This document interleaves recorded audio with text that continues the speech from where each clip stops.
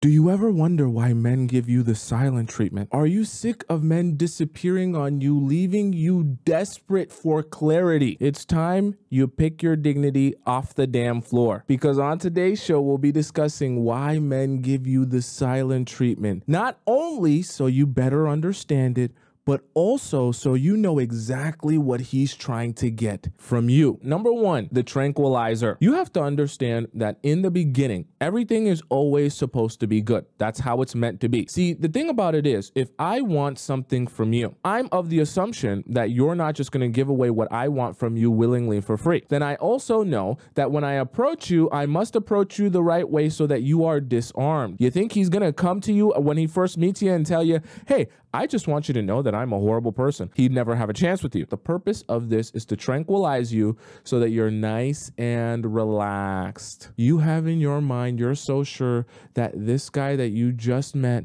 a couple of days ago is your absolute perfect man. And I know some of you are thinking, Tomisin, what does any of this have to do with the silent treatment? See, this is what you need to understand. The silent treatment only works when I give you something first to miss. If I tell you to miss a stranger, you don't know how to just muster up the feelings and the ability to miss a stranger. It's impossible. However, if I take that same stranger and I build memories with him and you guys grow together, experience things together, you guys have laughs together, you guys cry together, he jackrabbits himself inside of you. Now, if I take that stranger out of your life, you start to miss that person, because when he gives you the silent treatment, he's not just doing it by not speaking to you. It's meant to get you accustomed to the schedule and the rhythm of what it feels like to be in a relationship and be emotionally connected with him. And I'm gonna, like I said, I'm gonna go through it what the end goal is, but I want you to first understand the setup. The setup is so important because none of this is gonna work unless the setup is proper. Let's get to the disguise. Now that he's got you relaxed and he has information about what it is you're looking for, it's now time for him to custom make his Prince Charming suit. You guys have heard me talk about this before. He's gonna gather all the materials, the cotton, the wool, the polyester, the silk. He's gonna mold it and shape it. He's a craftsman, because this is a very important process. When he puts on the suit, it needs to look exactly 1-to-1, exactly like what you're looking for, because that is a confirmation to you that once again, he was etched in stone for you. Now he's gonna step himself inside of the Prince Charming suit that he made specially for you, one foot after the other. He's gonna pull it up and he's gonna pull it over himself, mask included, right? The whole thing's gonna go over him. And then it's time for him to zip up that Prince Charming suit. Zip, and now he is a perfect 1-to-1 replica of exactly what you've been searching for all your life. The Prince Charming you've watched in your Disney princess movies. Oh my God.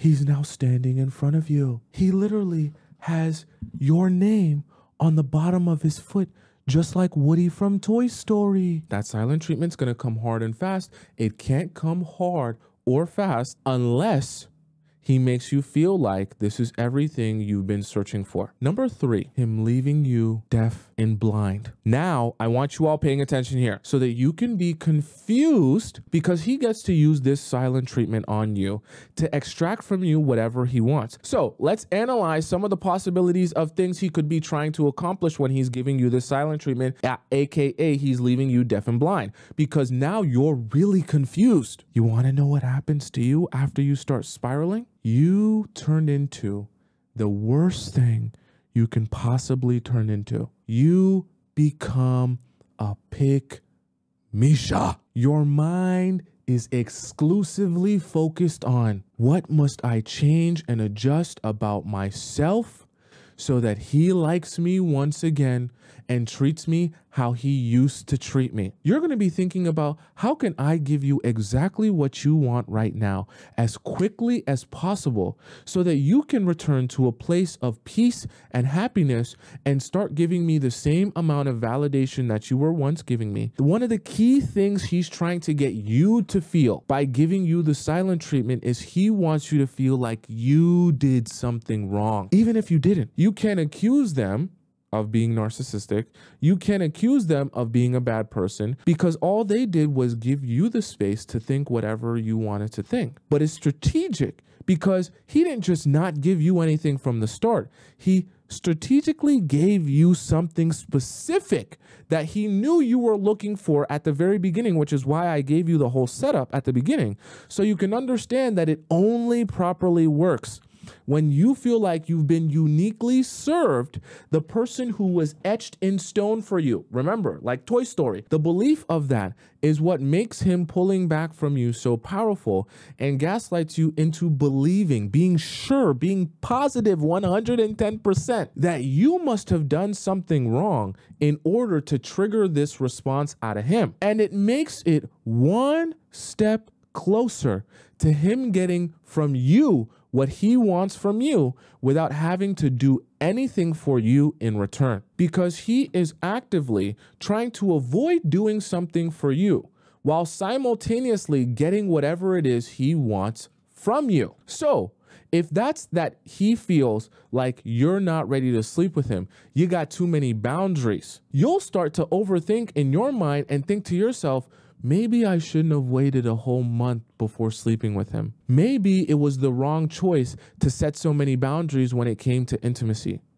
Maybe I should have went over to his place and drank wine with him until late at night and slept over that time when he asked me to sleep over, because maybe that's why he's giving me the silent treatment now. The moment you start thinking during the silent treatment that, oh, maybe he's giving me the silent treatment because he's disinterested in me now because of something I did, he's won. Now, number 4, this is where I want to discuss the ticking time bomb, because a smart man who understands how to properly withdraw and understands that why he's doing this withdrawal to get something out of you, whether it be emotionally or physically, he understands that just allowing this to sit is going to increase your anxiety day by day by day. You have become a ticking time bomb of emotion, because when your emotion spills over and becomes overwhelming to you, you're way more likely to do things outside of your regular everyday character, while he simultaneously does nothing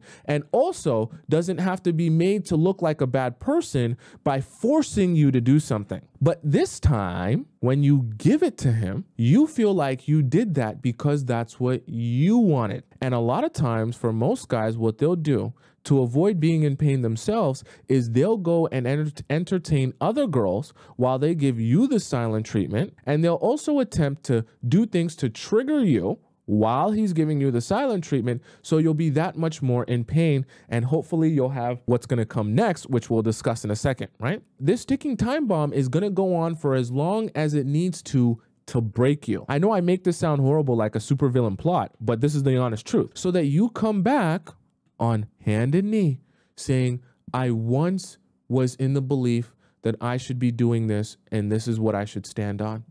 I am now emotionally broken and I no longer want to stand on those things. I am willing to negotiate with you and do what you want me to do, how you want me to do it, just so I can hopefully get back to the place where we once were, where you represented to me my Prince Charming. This is where the explosion of emotion happens. Now that you've reached your pain threshold, you begin giving him everything that he has ever wanted, even things that he didn't even ask for. You go out of your way to give those things to him simply because you're so terrified of ever experiencing that amount of pain or anxiety again in relation to the guy that you thought was your Prince Charming. Because when he does it that way and you come to him saying, yeah, you know what? I was going to do a thing where I didn't sleep with you until I knew this relationship was serious, but I don't like you withdrawing from me and giving me the silent treatment. So now that we're talking again, I'll spread my legs wide open for you. You can jackrabbit yourself inside of me until you're satisfied. And hopefully that means that you won't give me the silent treatment anymore and you'll be ready to stay this time. I made a mistake by setting these boundaries or setting these expectations and standards that were way too high. I shouldn't have done that. Let me take my standards and expectations down a notch. Let me allow you to do whatever you want. When you're happy, then you'll no longer withdraw from me, pull away from me, or ever give me the silent treatment ever again. But here is the most crazy trick and the most horrible part. Now that he recognizes that you have a pain threshold that once reached, you will give in, you're cooked forever. Now that he has seen that that strategy works on you, he will never again try to do more for you than necessary. And anytime he wants you to change your mind on anything, all he will do is give you the silent treatment once again.